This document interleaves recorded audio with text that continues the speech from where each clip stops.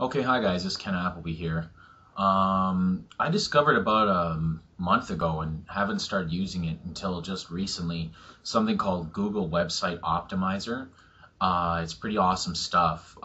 If you know about the value of split testing, whether it's like A/B split testing or multivariate split testing, you know that not only is it very valuable, but a lot of times you got to pay, to get a good service. I mean, I searched around for a while and I found like some cheesy ones that would, insert, advertisements for their site and other stuff like that. And I just don't want all that. I just want simple, A/B and multivariate split testing that I can control, that is going to give me lots of good data and analytics and whatever. And so I was like, oh crap, I saw this a month ago, 2 months ago, or whatever it was. Actually, it's probably even longer back. Anyway, so I'm going to go over this website optimizer for you today. I'm going to show you how to do it. It's probably going to be a two-part video. I'm going to show you how to get everything set up, and I'm going to show you an example, okay? So we have, I'm going to start with my runwithcash.com site. This is the one I'm using right now. This is the site that I'm split testing. So you can see right up here it says runwithcash.com/index2, because I also have, because I'm doing a simple A/B split test, so there's index and index 2. So it's just two different pages, two different variations, and that's it. And actually the only difference in the variation is right now is just a simple underlining of this like header title. That's it. Excuse me, I'm gonna set up a multivariate and do a whole bunch of different stuff, but anyway, that's what the site looks like. If you if I go again, I might be able to pull it up with index 1. Yeah. Oh well. Anyway, it's supposed to randomize it. So here we go. I'm going to show you what to do here. So you're going to go to google.com/website optimizer, okay? And hopefully you have a Google account. This is my email address if you ever need to get a hold of me, and I welcome that.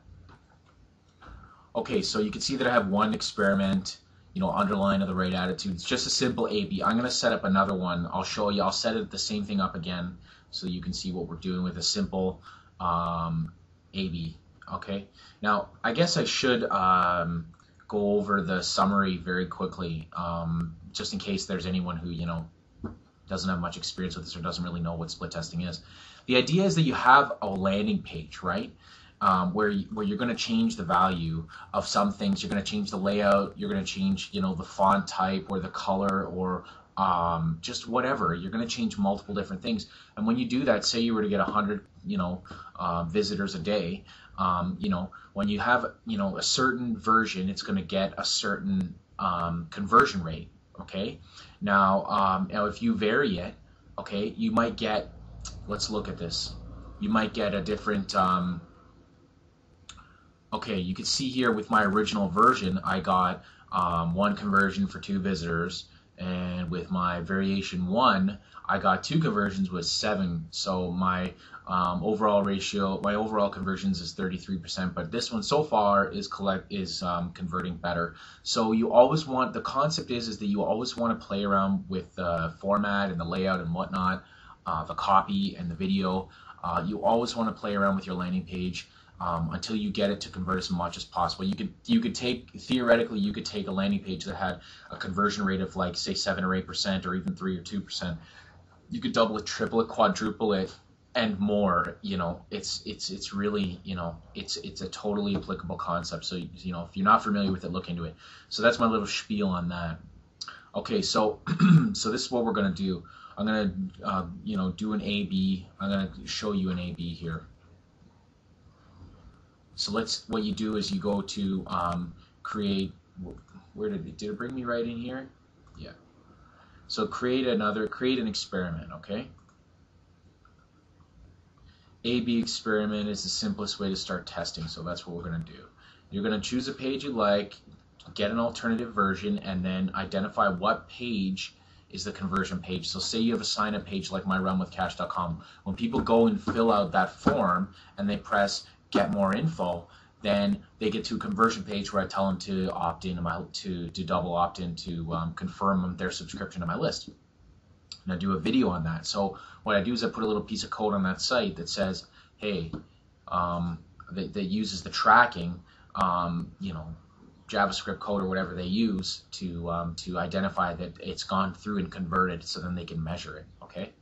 So now that I've said, okay, I'm going to do all those things, you go ahead and do that. If you need, now let me know if you need some help. I have a neat little HTML what do you call this, editor, and called Composer. I think it used to be called NVU or something. Anyway, I use that. If you need help creating videos or whatever else, just let me know. Contact me. My email is in this video, and it's all over the place. So you're going to say create. So you're going to say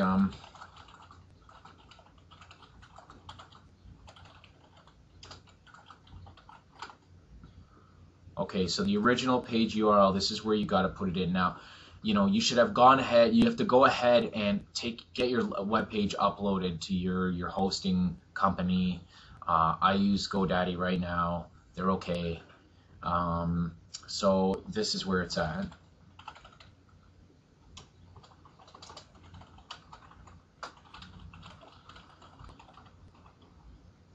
Okay, that's the main, and the variation is, actually let's just do this, I think it'll work.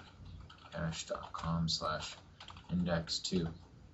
So what I did was I loaded the index file and the index2 file both in the root directory of runwithcache.com. Okay, if you need help, let me know. So then you're going to identify your conversion page, right? So that one is this it's called confirm. Okay, and they find the page, so everything's cool with that. Then you say continue.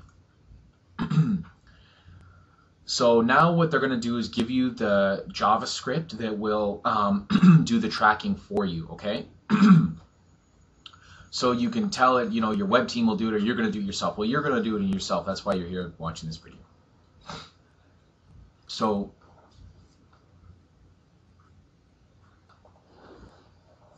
okay, what we're going to do is, okay, so this is what you do.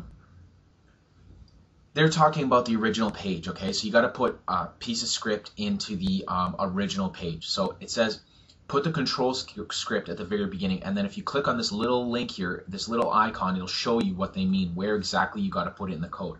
So you can see here that this code they want, the control script, this orange stuff, is above the first HTML tag. Okay, so you got to make sure that it's in that same position, otherwise it won't work properly. So you can copy from here, or you can copy from the page we were just on. Doesn't matter. Okay. So then what you're going to do is you're going to go into your excuse me. You're going to go into your page. Okay, I got it over here. So you're going to go into your page.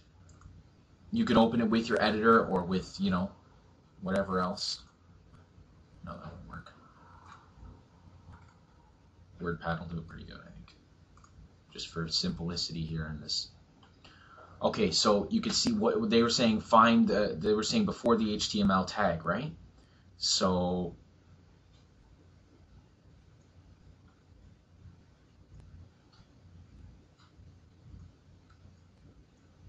I must have missed it. Where did it go?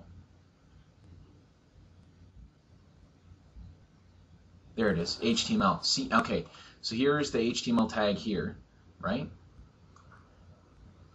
It actually goes to here. See this arrow? That's where the tag ends, okay? And these are just parameters inside the tag. So what we have to do is put it all where this stuff is here, which I already did, so that's fine. So you'll just put your cursor right there, you'll control V and you'll put it in, okay?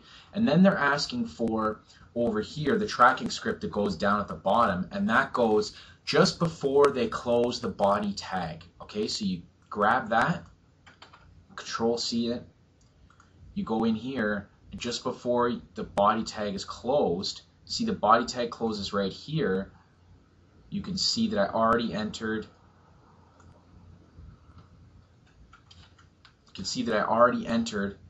it in here, okay, with some Google thing, okay, so it's already in and everything's good. So then you'll save that, okay, and okay, and then what you'll do is you'll upload it to your site, okay? Now if you need help with that, I think I have covered that in other videos in YouTube, but if you need help, let me know. I'm going to cut the video off